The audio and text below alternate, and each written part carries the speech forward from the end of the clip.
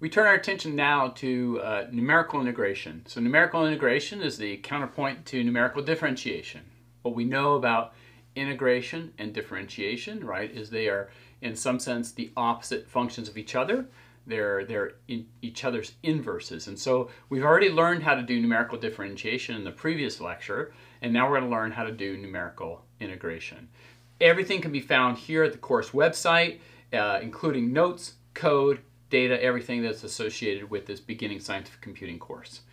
So let's talk about numerical integration. It's one of the fundamental concepts that we learn early in calculus. Normally we start off with this idea of differentiation, which is the ability to compute a slope formula, instantaneous slope formula, or a tangent line off of a curve. And so what we want to do with numerical integration is to start thinking about how do we find numerical integration and how we're going to actually compute it in practice. So numerical integration was a sum. What it did is it took some function and it computed the area under the curve for this function from some interval a to b. So this is the representation, right, of that solution. So that's what the integral definition is. And what we did with this is we said, well, actually, this is pretty easy to do. We're going to approximate this sum area under the curve by basically adding up a bunch of rectangles underneath there. And these rectangles will have width h and some height f of xj, which denotes the finite number of points I'm going to evaluate this function f. And then what I do is take these little rectangles and I make them infinitely thin, but I add an infinite number of them. So this is an interesting problem because, again, calculus makes sense of this thing that doesn't typically make sense, which is how do I take something whose width is 0 and multiply by something that's infinity? So you have infinity times 0, but from the point of view of integral calculus, the whole point of the integral calculus is to make sense of that computation. So here, what we're going to think about with numerical computation is h isn't going to go to 0. H is going to be small. Just like in numerical differentiation, when we computed slope formulas, what we did is we went away from the definition of derivative where h was going to 0, just like h is going to 0 here, and we said h is going to be small but finite, and let's ask what kind of schemes can I come up with. And importantly, not only do I want a scheme for evaluating this, it's absolutely imperative that I have some kind of estimate for the error I make in approximating the integral. Okay, so scientific computing isn't just about produce an answer, but also produce the answer with some way of assessing the actual approximation error that you have with a given numerical scheme. And what most numerical schemes are aimed at is figuring out how can I make the error better for you by using better schemes. Okay, and so that really matters quite a bit for our thinking in terms of how we construct integration schemes. So remember, this is all we're really doing.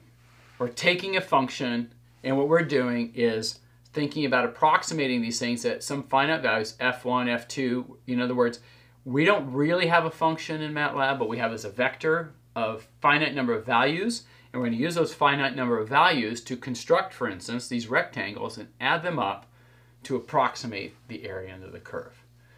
So something to notice right away is that when I think about taking h to be small but finite, I'm actually evaluating the function here at a finite number of points. In the way I've done it here, each one of them is multiplied by h. But one can imagine I could actually make this a little more sophisticated, and in fact that's exactly what we're going to do, and we're going to have is what's called generically called a quadrature rule.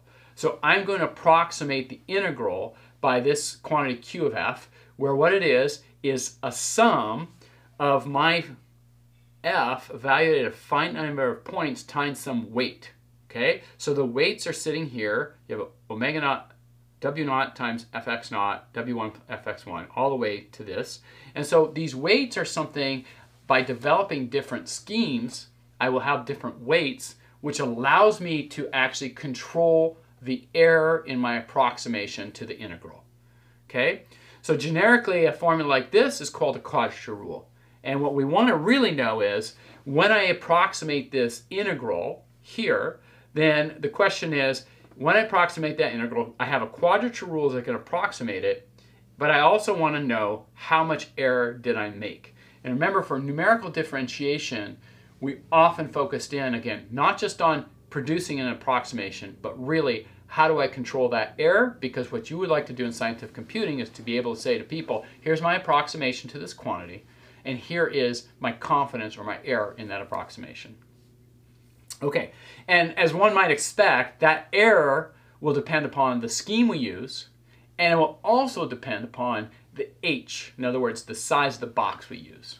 So what I really want to understand is if I take h smaller, how does my error scale with that h?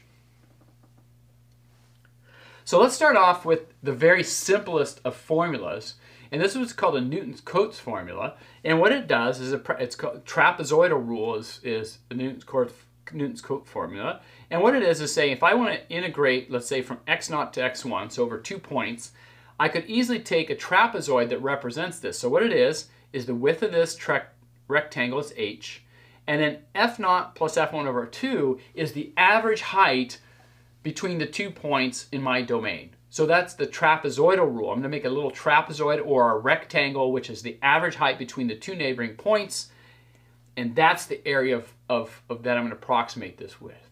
And of course, it's not enough just to say that's what I'm approximated with. What is the error? And if you use Taylor series expansions, just like we did in numerical differentiation, you're actually going to find that you can show that by using this, you get this term here, which has an h cubed in front of it, times the second derivative. Now what's great about this is, notice this is h cubed here, h there. So this term here is h squared smaller. And that's exactly what we want to think about when we do control of the error, because I'm actually going to ignore this, but by ignoring it, I've made an error which is order h squared smaller than my approximation itself. So this is a second order accurate scheme. And if you reflect back on the numerical differentiation, it's exactly what we did in numerical differentiation. We said, how can I use a number of points to push the error down, and how's the error scale? Here, trapezoidal rule, which is the simplest integration rule, the error scales like h squared. The Newton's Cotes formulas, however, develop this idea further, and what they actually do is start saying, how can we use more sophisticated ways to do it, or use more neighbors to construct more accurate schemes? So this is a set of Newton's Cotes formulas going from Simpson's rule, Simpson's 3/8 rule, to Boole's rule, and each one of these just keeps improving accuracy. So for instance, if you look at Simpson's rule, which is actually very commonly used, because what you have is a very simple expression, but now notice to do this, I go not from x0 to x1, I go x0 to x2, which is I use 2 neighbors. Just like when we did differentiation, the more neighbors you use, the more accurate you can produce the scheme. Same thing here with Simpson's rule. By using 2 neighbors, now I use f0 for f1, f2 divided by h times h over 3. Then notice what happens to the error. I use my Taylor series expansions. I add them and subtract just the right way. This is now h to the 5, which means it's h to the 4th smaller than this. This is a 4th order accurate scheme. So oftentimes people will generically use Simpson's because it's actually quite a bit more accurate than the trapezoidal rule. And it doesn't cost you very much to use it, right? I just use 2 neighbors instead of 1, and I get this nice performance gain. Simpson's 3/8 rule uses 3 neighbors, and then Boole's rule uses actually 5 points. But there, the error is now h to the 6th. So you could imagine mathematics has used these kind of things for quite a while, and so we have schemes that can go order h8th accuracy and so forth. So these are important integration rules. They're important for you to understand that what we're doing here is using Taylor series expansions to approximate this function across this here and truncating it so that it can control the error I have on this side. So these Newton's Cotes formulas become sort of the workhorse of basically producing integral computations. So how do they actually work? Here's just a picture. So if we're looking at a set of points in this, the trapezoidal rule is right here. It's just basically using 2 neighboring points, and that's the trapezoid you construct, or essentially you're averaging the height of this to create a rectangle. The simplest rule possible. This is what you typically learn in calculus right away, is just add up a bunch of rectangles, and essentially that's what trapezoidal rule does for you. If you're using Newton's formula, or sorry, Simpson's formula, then you're using not just this point, you're using two neighbors, there they are, and what you actually do to do this is you fit a parabola through those 2 points. So by fitting this parabola, you can push the error down to h to the 4th and produce a much more accurate solution, but now the cost is you're using two neighbors instead of trapezoidal rule, just use one neighbors. Here's Simpson's 3/8. This is how many neighbors you use, and then Boole's rule, which is just 5 points, but this pushes the error down all the way to h to the 6th. So one way to think about it, you're approximating the solution through these points by some quintic polynomial to go through those points. So that's the basic structure, so quadratic polynomial to go, quartic polynomial to go through those points. That's the basic structure of how all of this works.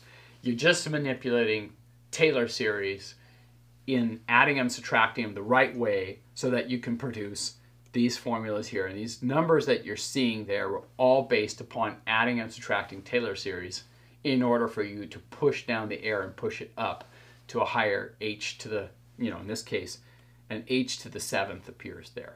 Okay? So which means that this is h to the 6th smaller than this term here. So that's kind of the main idea between of integral calculus. That's it. We're going to add things together. So that's a very nice way to do it. The other thing we're going to do, though, is come back to the composite rules, because remember, typically what we're doing is integrating over an entire interval. And so what we want to do is do that as efficiently as possible and do it as not repeat calculations if we don't have to. So let's start looking at the quadrature rule then. If I want to integrate from a to b, and I'm going to approximate this function, I'm going to have a quadrature rule. Let's just do the trapezoidal rule. The trapezoidal rule is right here. It's h over 2, and so h times the average of the heights. So this is the trapezoidal rule. And if I write this expression all out, notice what I get.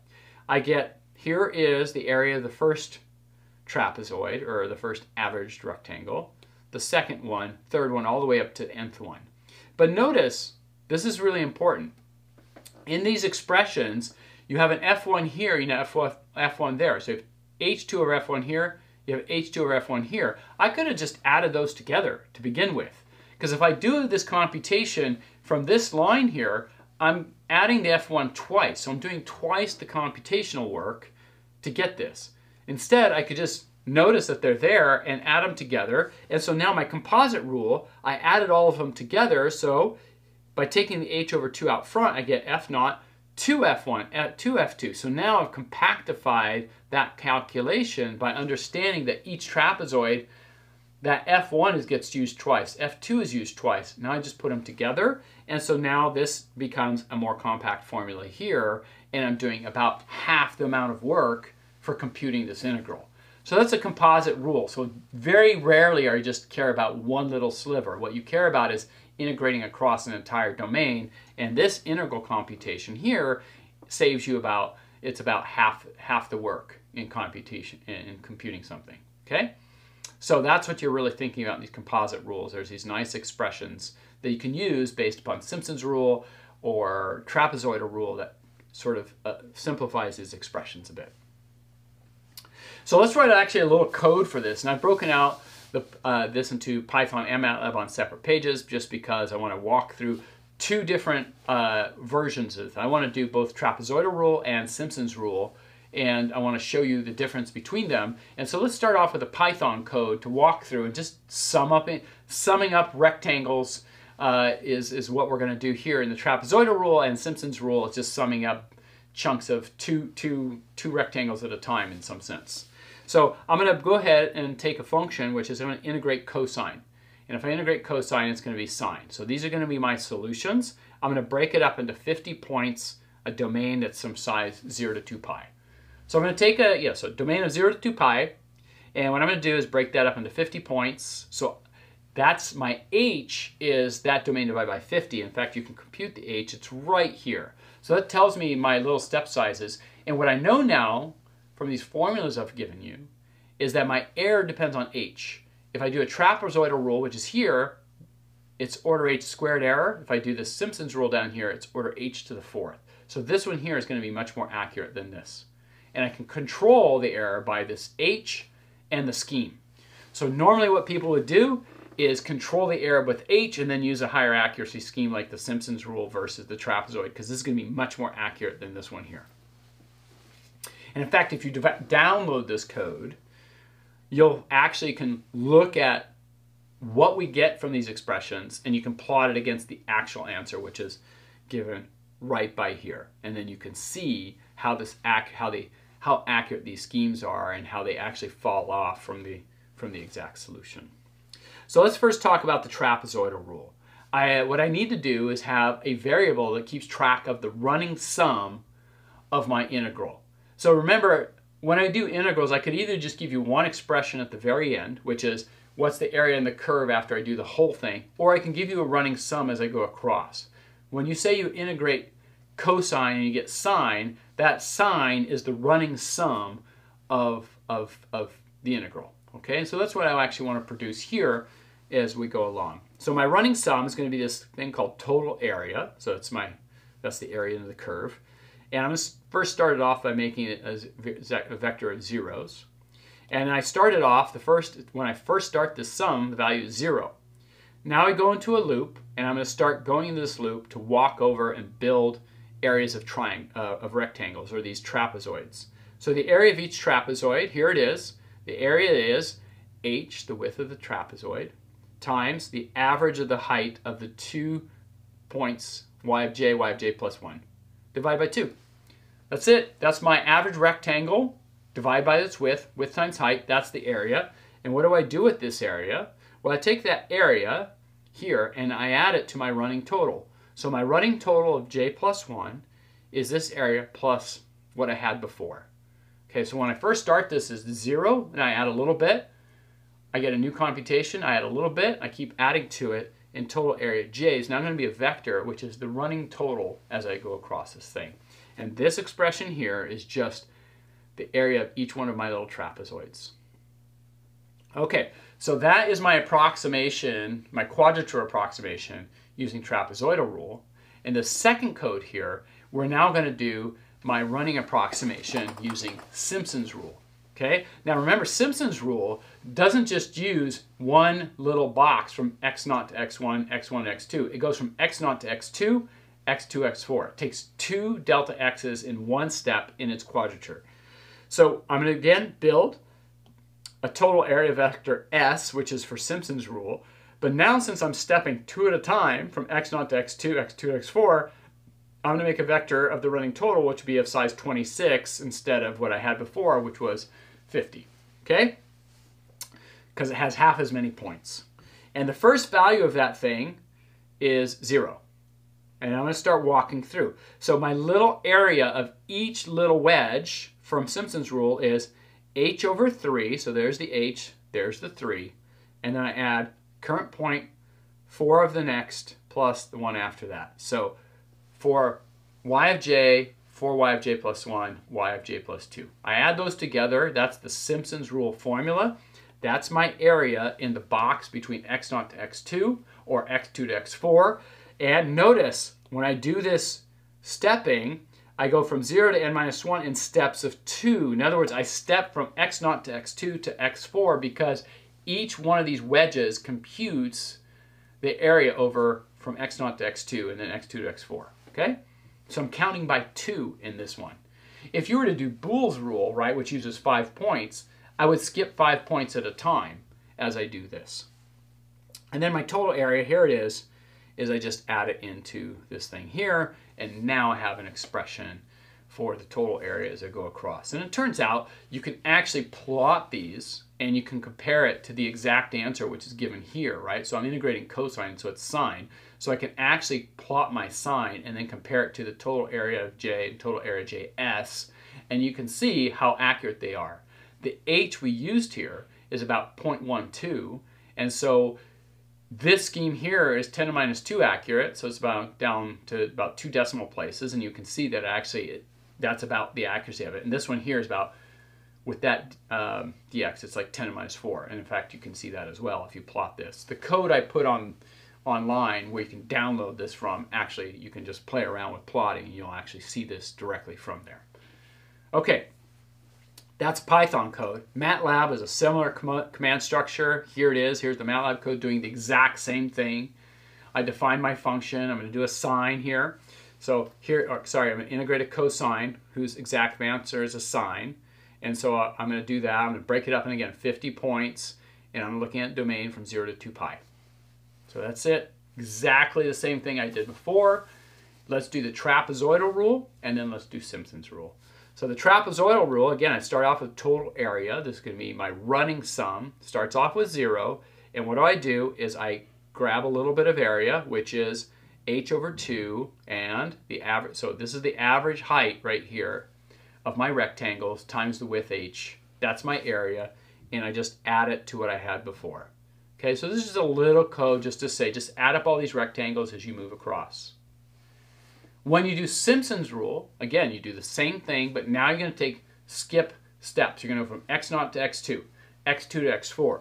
So now again, I'm going to do a loop for j equals 1 to n minus 2 in steps of 2 this time, right? That's what the Simpson's rule allows you to do, is goes from x0 to x2, x2 to x4. Okay? I keep now my total area S. There's initial value 0. And then now in here, I built a counter, just count one at a time to keep my total area S. And I keep these values here, and I add the little area of this thing, the Simpson's rule area, which is h over 3, and then y1, 4y2, and y of j plus 1, and y of j plus 2, in the order of 1, 4, 1 as the coefficients.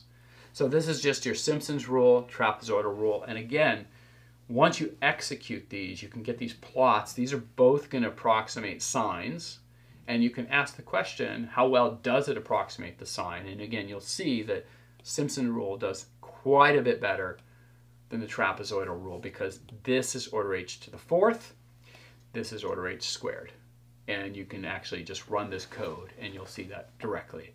So this is how you do integration. You just add things. That's it. That's all we learned about integration. Of course, when we did integration in calculus, we were trying to write down closed form expressions for all of it. So we were integrating everything and trying to actually take delta h, or h going to 0 explicitly, so we had closed form solutions. Here, we're just saying h is small, and in fact, by controlling how small it is, I can control the error because I have a Simpson's rule for making the sum, and that allows me, for instance, to make this order h to the 4th as the error. So if I need this thing to be accurate down to 8 decimal places, I would take h to be 10 to the minus 2, because 10 to the minus 2 to the 4th power is 10 to the minus 8, where the error would be. And so you can very easily, with these schemes, decide how to control your approximation through a scheme and how to control your error by picking an h. One last comment about this is a lot of these expressions, right, these quadrature expressions, allow you to do refinement. Suppose I do a calculation of my quadrature, my approximation of this integral, and it's not as accurate as I'd like it to be. So instead of having to redo everything with a smaller step size, you can actually use this, called these refinement rules, which are really clever ways to just add only what you need to improve the approximation. So if you remember, here is the estimate, for instance, maybe of what we might use for trapezoidal rule, but what I'm going to do here is use trapezoidal rule going from x0 to x2. So in other words, I'm going to take a trapezoid with 2h, and the approximation there is then 2h times the average height, which then just gives you h f0 plus f2. Okay, so the reason I'm going to take a box of 2h now is I'm going to watch what happens when I do this. So I could always say, okay, my quadrature rule now, so if it takes steps of 2h, is just, here's my quadrature rule. It's a sum of h times f of 2j plus 2. So when I take steps of x0 to x2, x2 to x4, I just add up all of those trapezoids, or those rectangles, and this is my formula that I have, recursive formula. So I could get that answer, and suppose I don't like it. It's not as accurate as I'd like it to be, but there's something really interesting to see in this structure, which is if you actually write this out, right, it's h f0 plus f2, h f2 plus f4. And if I write my formula here out, which is my composite rule, I see h, f naught, 2f2, 2f4, all of these. And so what's interesting about this formula is that you can make a connection between this formula and the quadrature rule for when you take a step size of h versus a step size of 2h. And in fact, here is this recursive calculations. You can show with a little bit of algebra, not very much actually, that the quadrature rule using a step size h is equal to half the quadrature rule of 2h plus this extra terms here. These are the terms that are missing if I were to refine this thing to try to compute my area in the curve using widths of h. So what's nice about this is if I have a certain step size h, and instead of, if I want to improve my accuracy of the integral computation, I could always just say, well, take h and make it smaller, like cut it in half and then redo it. But what this is telling me is I could take the calculation I have, which is on a coarse grain, to make it better. I just take what I had, divide by half, and now just add these points to it. In other words, I can reuse the work I already did. I can recursively refine this to a prescribed accuracy. So suppose you need an accuracy of some value, then what I can do is start refining my h, and I don't have to throw away the work I did. I keep the work I did, and I just say, okay, if I want to now cut my h in half, just add these terms, take what I had before, divide by 2. This is the new approximation to the area in the curve, okay, with this new h. So this is a really nice way to start thinking about adapting your integral computation to take advantage of the previous work and to refine it down to where you need it to be. So these are all concepts around integration that become important for just computing purposes. In fact, something like this you might use to say, what MATLAB often does, and Python as well, a lot of their built-in integration functions often give back a solution to you with a certain accuracy level. So they don't necessarily know what the h should be ahead of time, but they recursively choose h to get it with a formula like this to get it below the error that they want to give you back a solution with.